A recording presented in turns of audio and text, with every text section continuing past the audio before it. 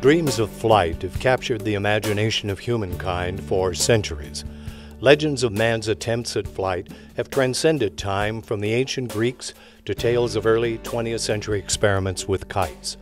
In the early 1900s, aviators proved the airplane's worth as a weapon of war and a mail carrier. Aircraft quickly became a means of transporting passengers, and by the early 1940s, one could get from New York City to Los Angeles in a matter of hours. World War II demanded quick, powerful, strong, and resilient aircraft. New equipment, materials, and designs emerged from this challenging period of history, resulting in many aircraft that are still flying workhorses today. Advances in aviation made incredible strides during the 20th century, and during the 21st century, man continues to reach for the stars. On Sunday, October 21, 2007, the Evergreen Aviation Museum will induct 5 exceptional Oregonians into the Oregon Aviation Hall of Honor for their outstanding contributions and achievements in the field of aviation and air power.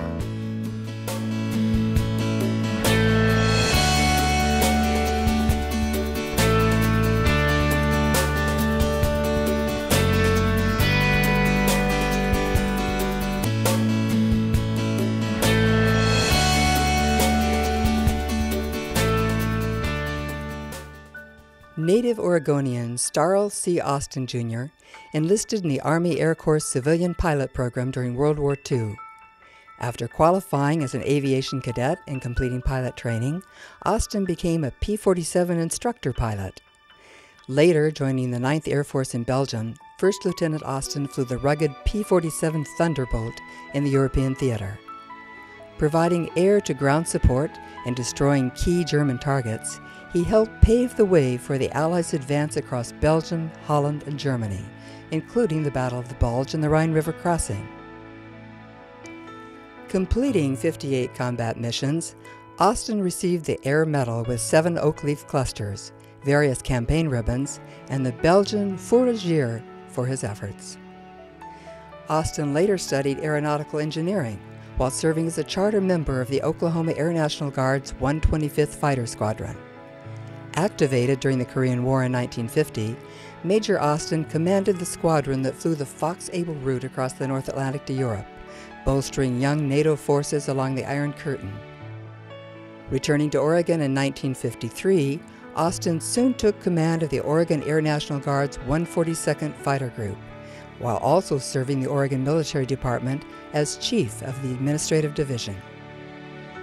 Promoted to Brigadier General in 1963, Austin became the first Air Guardsman to serve as Assistant Adjutant General, later serving as Deputy Adjutant General.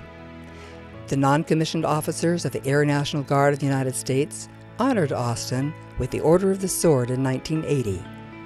The Air Force's Distinguished Service Medal and the European, Africa, and Middle East Campaign Medal with 4 battle stars are a few of many other awards presented to Austin over his remarkable 37-year military career. Retiring from the Air Guard in 1980, he served as director of the Oregon Department of Veterans Affairs until 1984, and at age 87, still served as a member of the Governor's Veterans Advisory Committee.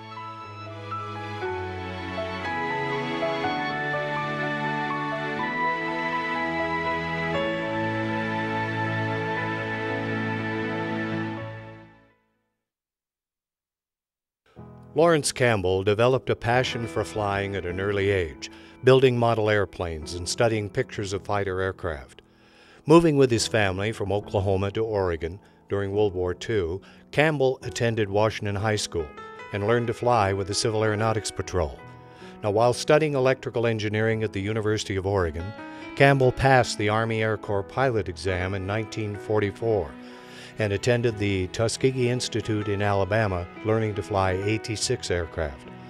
Campbell later attended advanced flight training at Randolph Field, flying the P-47 Thunderbolt, and learned to fly the P-51 Mustang at Williams Field in Arizona. In 1948, he graduated from the U.S. Air Force Fighter Pilot School at Williams Air Force Base and became the first African-American pilot to fly a jet fighter. He later marveled at the silent power of the Lockheed F-80 Shooting Star, compared to the roaring sound of World War II's prop-driven aircraft.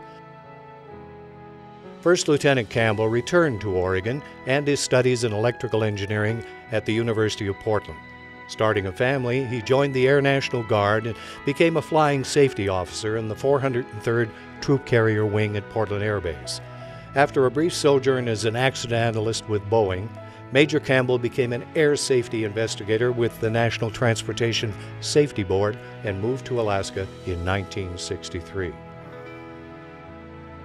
Campbell organized and led relief missions for the Alaska Air National Guard after the 1964 Good Friday earthquake and the 1967 Fairbanks flood. He investigated some of Alaska's most publicized air disasters, including Juneau's Alaska Air 727 crash in 1971. Colonel Campbell became the first African American in the nation to assume command of a National Guard unit in 1972. He received the Alaska Legion of Merit Medal in 1992, the state's highest military honor.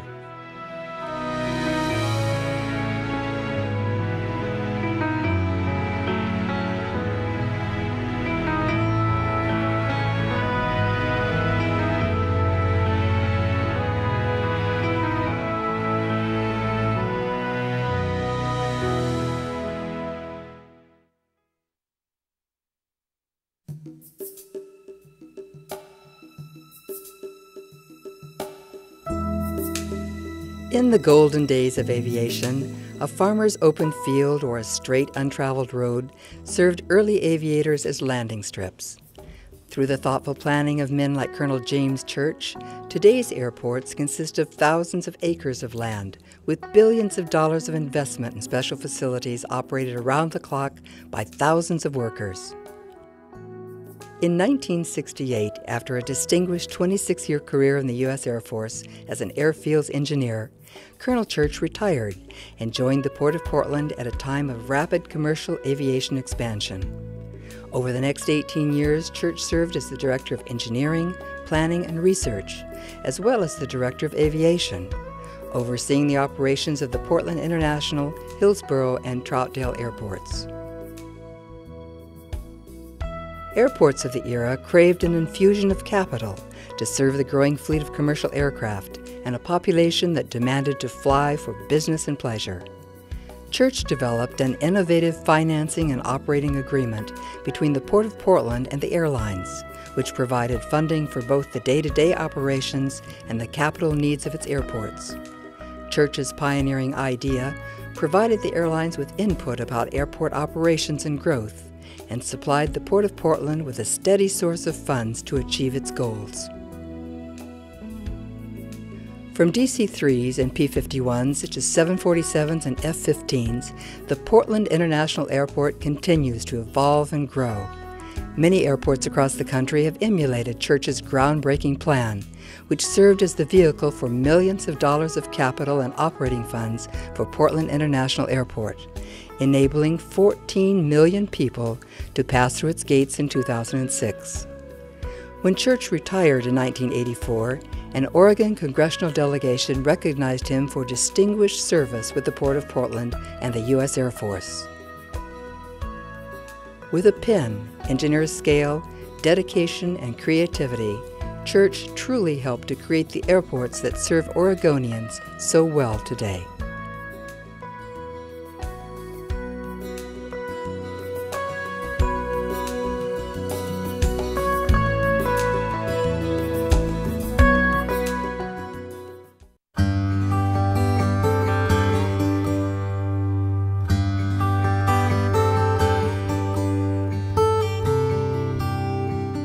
Major General Chester E. McCarty amassed over 12,000 flying hours during his career, with flights in nearly every type of United States Air Force aircraft, including F-100s and F-104 fighters. Serving in the Army Air Corps during World War II, McCarty worked as a staff officer with the North African Wing of the Air Transport Command and as commander of a chain of air bases in the Middle East. During the Korean War, McCarty commanded the 403rd Troop Carrier Wing, which flew hazardous combat cargo missions in C-47s, landing with supplies and taking off with injured personnel from low-tide beaches in enemy territory. Subjected to heavy enemy ground fire while delivering supplies to United Nations forces, McCarty successfully led 25 C-119 flying boxcars during the Punch Bowl area resupply mission.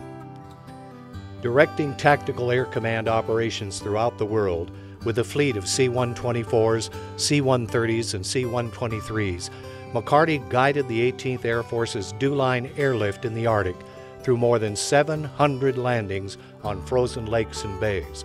McCarty also piloted the first Air Force aircraft flown over the South Pole, a C-124 Globemaster, dropping cargo during Operation Deep Freeze to build the South Pole Station.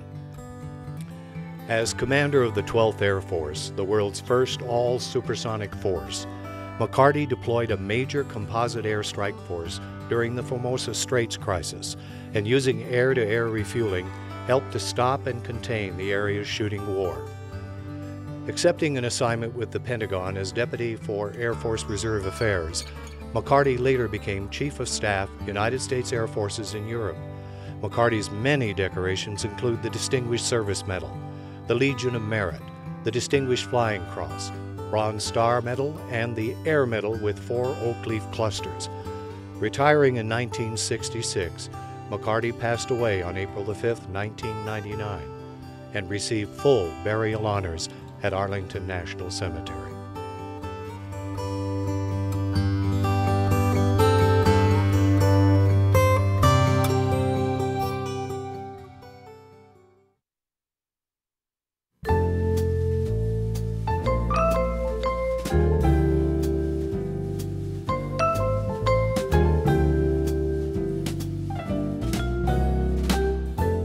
Remember being a kid flying a balsa wood plane powered by a rubber band?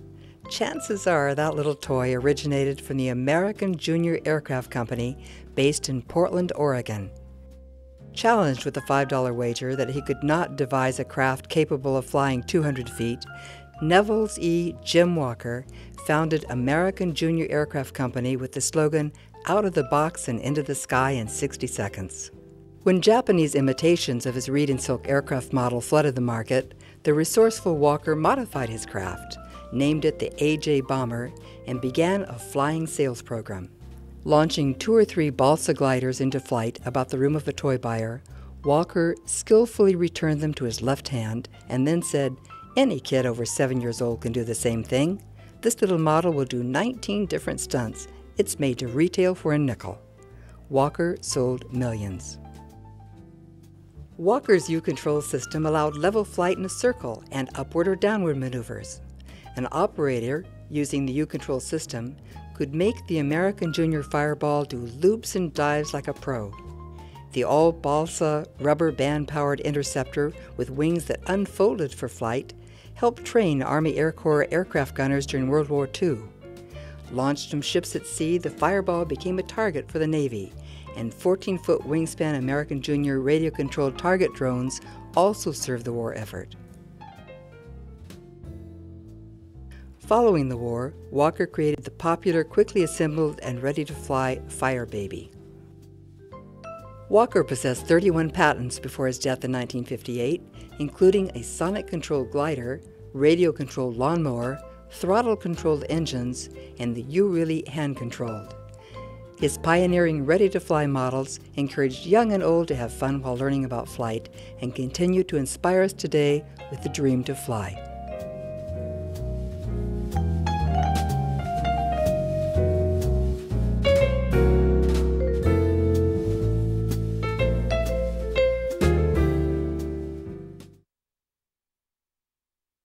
From barnstormers to military aviators who lost their lives in the service of our country, and astronauts risking their lives to further man's goal to reach the stars, aviation continues to influence our lives today. Aircraft help us to fertilize crops and assist in eradicating disease. They provide emergency evacuations and humanitarian relief. Aviation in space allows for experiments that will aid in the development of future technologies. Today, we can fly in personal jets or soar through the skies in a glider. Aircraft are faster, stronger, and higher flying than ever before. Multitudes of Oregon aviators devoted their lives to the pursuit of all forms of flight during the 20th century. This year's inductees into the Oregon Aviation Hall of Honor join 25 outstanding individuals honored since 2003. The Evergreen Aviation Museum salutes their dedication and passes on their inspiration for the continued dream of flight during the 21st century and beyond.